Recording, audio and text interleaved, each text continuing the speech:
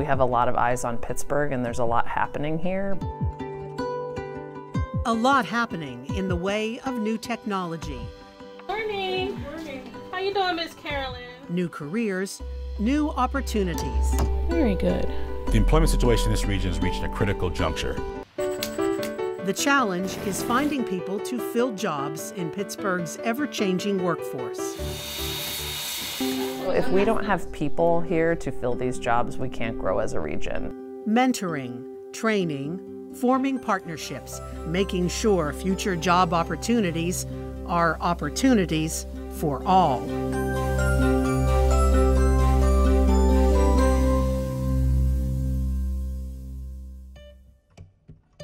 I went into welding because it's not going anywhere. We have industrialized our entire society, and we're only going to continue to build.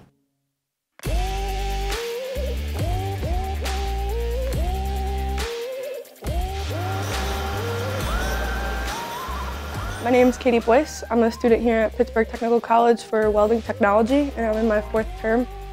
The idea of melting metal has always kind of fascinated me. As a welding student coming into a trade school, the main things that you're going to learn, I would say, would be basically just the fundamentals of a weld. I mean, that's where the foundation is, that's your stepping stone and your start. As far as the industry goes, as long as you learn those stepping stones and you work hard, you can go out and make $100,000 a year. This country relies on metal for a little bit of everything. The workforce in welding is aging. We need a younger generation to fill those spots. In the Pittsburgh region, I would say it's booming. There's industry everywhere. I talk to employers all the time, and they're beating our door down for welders. Welding is worldwide, and if you want to travel and go overseas and weld, it's perfectly possible. Go where you want and do what you want and build what you want. There's welds literally everywhere. Whatever you want to build, you can build it. Wherever your imagination can take you, you can take yourself.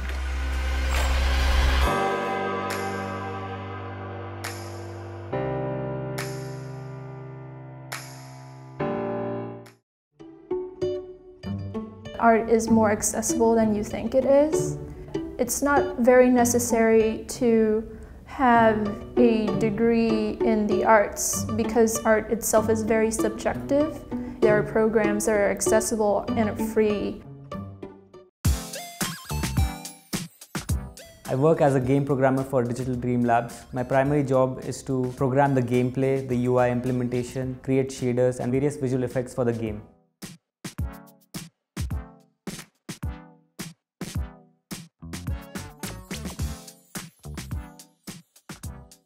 People here come from various backgrounds with the passion to make games or videos or animations, even artists, programmers, designers and producers.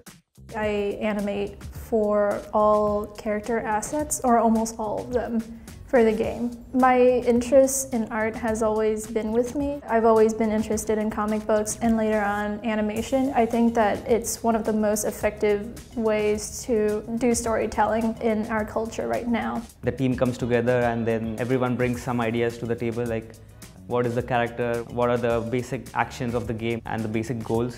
And once we all are excited about one idea, that's when we take it to the next phase of the prototype. We talk together and plan out what character design do we like best. From there on, we would make spreadsheets of each of their movement, how they would move. If I were to wave my hand, it's very simple, here and here. And then I would just have to fill out everything in between. And that's what usually animation is. So nowadays programming is widely used in everything, not just games. When it comes to working as an animator, there are different ways that you can work.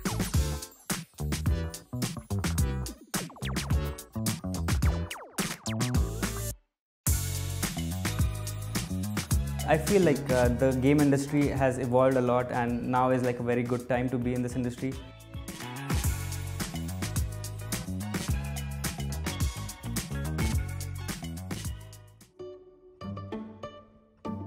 There is basically no cost to anyone that comes into our program. There is a small fee, out-of-pocket fee to buy your books and some tools to get started. But once you're in our program, there isn't a monthly fee that you pay or pay per year. You come here and we're basically teaching you for free.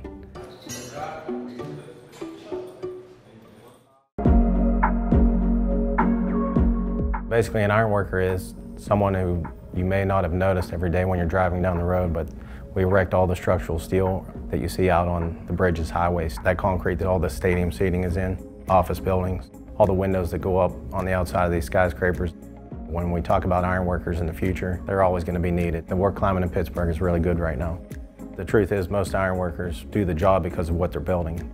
Most of our training is hands-on, so we try to do about 40% theory and about 60% hands-on.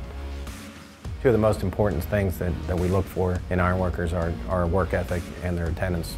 We have apprentices from 18 to 61 with all very diverse backgrounds, males, females. The opportunity is here for anyone that wants to get into our trade. I drive into downtown Pittsburgh. I can see a lot of structures that I worked on personally. It's a pretty proud feeling to say that you were part of that.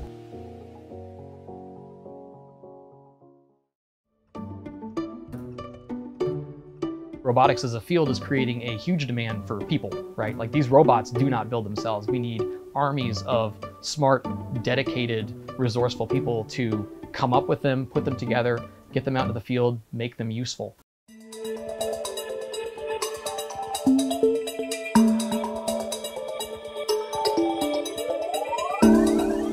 Robotics is a very broad technology with a lot of parts. To me, it's making the next generation of tools for people. A robot might have a lot of computation to do a lot of planning, thinking, reacting to the world, and then there are parts of it that are involved in controlling the motion, motors, gears, sensors, software, all involved in just making a single joint move. Here at HEBI and in robotics in general, there's a wide range of requirements for what we need to be able to make all this work. People that have spent years and years in school at the leading edge of their field, then we have people that are straight out of high school. There's tons of work in software and machine learning, artificial intelligence, computer vision, creating new sensors. There's also bio-inspired robotics.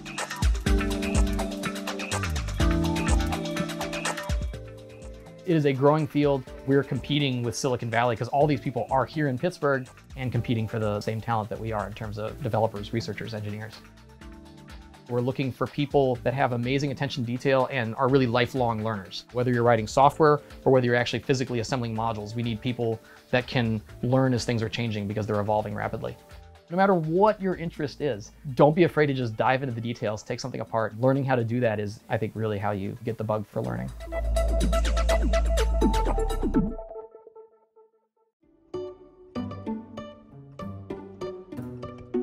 People come into the IBEW NECA apprenticeship program with all levels of experience. They learn all the things they need to know to be an electrician through our IBEW NECA apprenticeship program.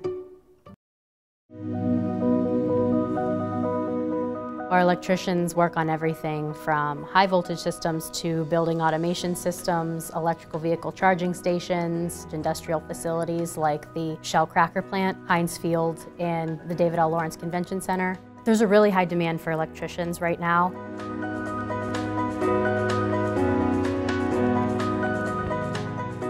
Solar energy, wind energy, all types of clean and renewable energy is something that our electricians are trained to do and something that we will be seeing more of in the future. The IBEW NECA apprenticeship program is a 5-year paid apprenticeship program, and students in the program don't pay for their education.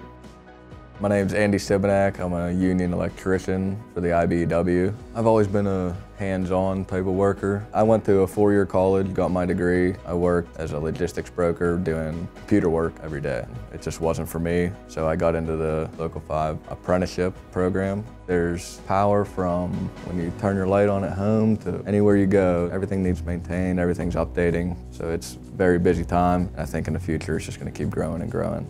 IBEW electricians make family-sustaining wages and they get family-sustaining benefits that are second to none. There's a lot of job security in being an electrician. And a lot of times they even find it rewarding and they love doing it.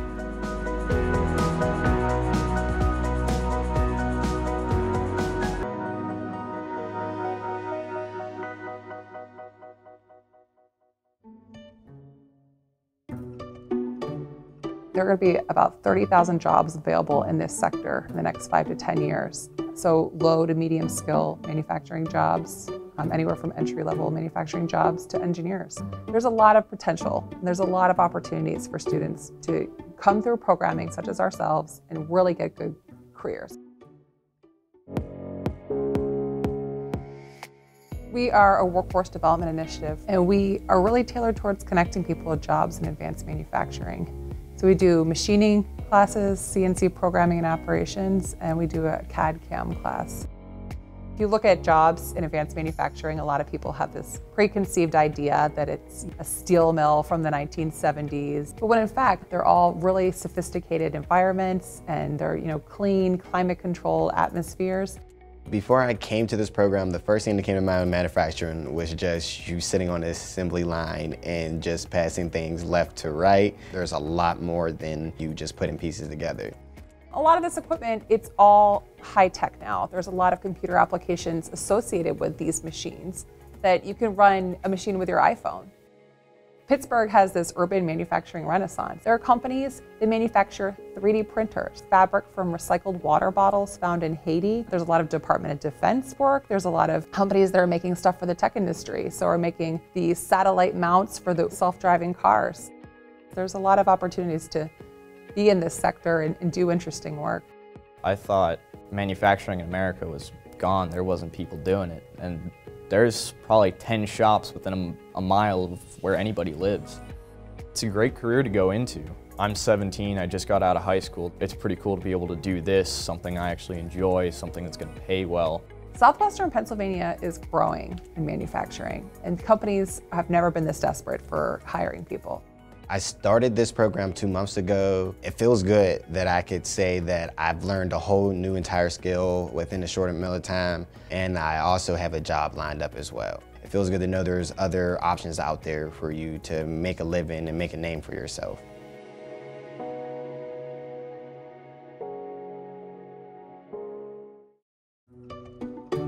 In terms of other positions within the FBI, you don't necessarily need a master's degree, but a computer background certainly will help. And one of the things that helps with that is the STEM program: science, technology, engineering, and mathematics. And there are different STEM schools within the Pittsburgh area, but that's one way to start out getting that cyber background. There's a lot of stuff that bad guys can do on the internet with your information. So my name is Erica Totaro, and I'm an Intel analyst at the NCFTA. I see every day there's something new, a new breach, a new vulnerability. The cybercrime realm is only going to grow. That's why we need an elite team of cyber investigators, special agents, computer forensics, computer scientists. My name is Michael McEwen. I'm a supervisory special agent with the Pittsburgh FBI field office. The FBI is one of the partners of the NCFTA, the National Cyber and Forensics Training Alliance. We, in conjunction with other industry partners, work together to try to solve cybercrime. The threat is never going to go away, so we need more people in the field who understand how it works. I like the feeling that I'm doing something good. I know that this interests me and that I can use that interest to help other people.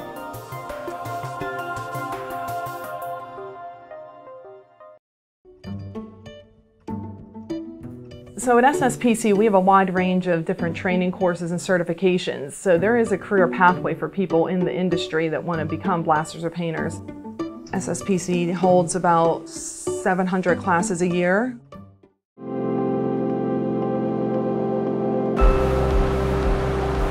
Protective coating is something that's going to protect the substrate from corrosion. And if you're talking about what is a substrate, that's a steel or concrete industrial structure. There are coating systems where they applied the coating to a bridge or to a water tank years ago, and that system starts to fail because of salt and degradation to the coating. So the process to apply a coating starts with the surface preparation of the structure. The role of a blaster is to ensure that the surface is clean. You then start applying an industrial grade type of coating. Commonly, the person that might want to get into this line of work would be someone who likes to work with their hands. So someone that isn't going to want to sit behind a desk 40 hours a week.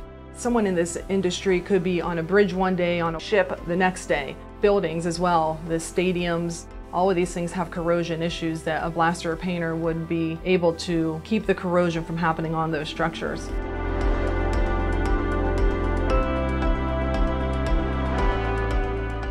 There are competitive wages out there that are equal to four-year degrees that you might get.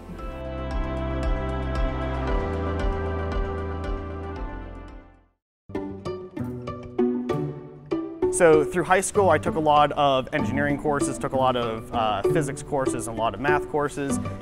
With associate's degrees, you can pretty much be a technician on the machines or a designer. Engineers will get more into the heavy mathematical equations on how to properly make these machines efficient.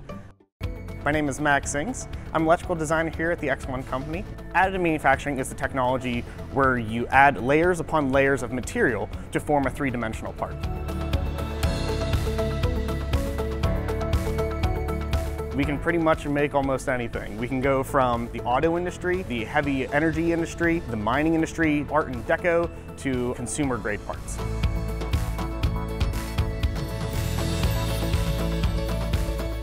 What this technology allows you to do is make more complex, more efficient printed parts. We always say, oh no, you could never print that, and we give it a shot and we're like, oh wow, it's a new capability that this machine has never had. With my 2 associate's degrees, I found a wonderful experience here. Really, I'm enjoying myself. If you have a passion and you just have that undying urge to make something work, then follow your dreams.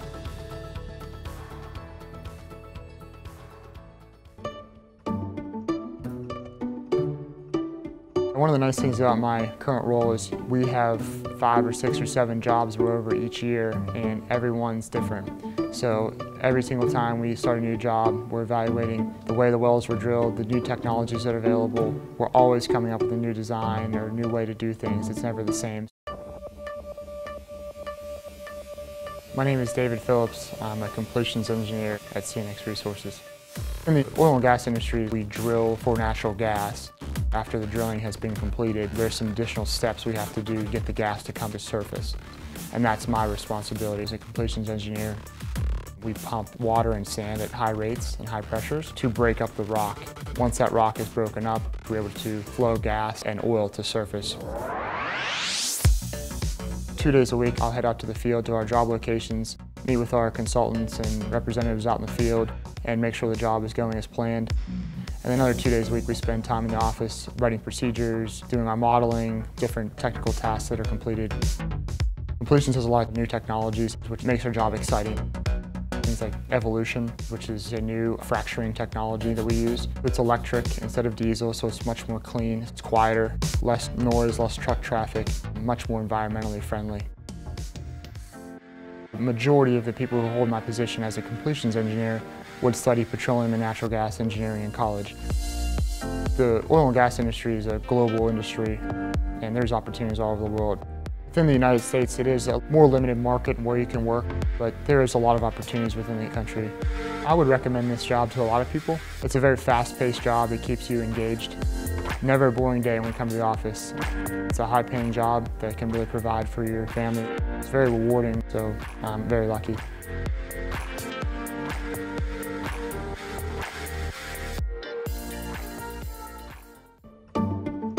Partner Up is the way that we are working to solve the problem of having a shortfall of workers in the Pittsburgh region, and also looking to make sure that our young folks have a great idea of the opportunities that do exist. So last time we talked about branding and professionalism. So someone recap what a personal brand is for me. We go into the school districts and deliver a career development program. It's really focused on giving students ideas of what we as employers think is important as they make these big decisions about what comes after high school graduation. We're trying to send them a message. I did not know what I wanted to do out of high school, so that was something that stressed me out a lot. And so when I learned about the Partner Up program, it kind of was like, this is something else you can do until you figure it out. And I actually ended up liking it a lot, so I'm just like, maybe this is what I was supposed to do. As part of Partner Up, we're going in and meeting the students where they're at, working through skills, helping them build resumes, prep them for interviews, with the ultimate goal that they would be hired at our partner companies as well as PNC. PNC has a host of entry-level jobs. Some of our other employer partners have roles as nursing assistant or nursing support, roles where you're setting up cable and internet for large providers in the area, as well as in-store support for some of our utility companies and even large local grocers here in the Pittsburgh region. The more I went to the meetings, I was more and more intrigued with PNC. The fact that I stuck with it and stayed is something I'm definitely proud of myself for. Hello, how may I assist missed you today.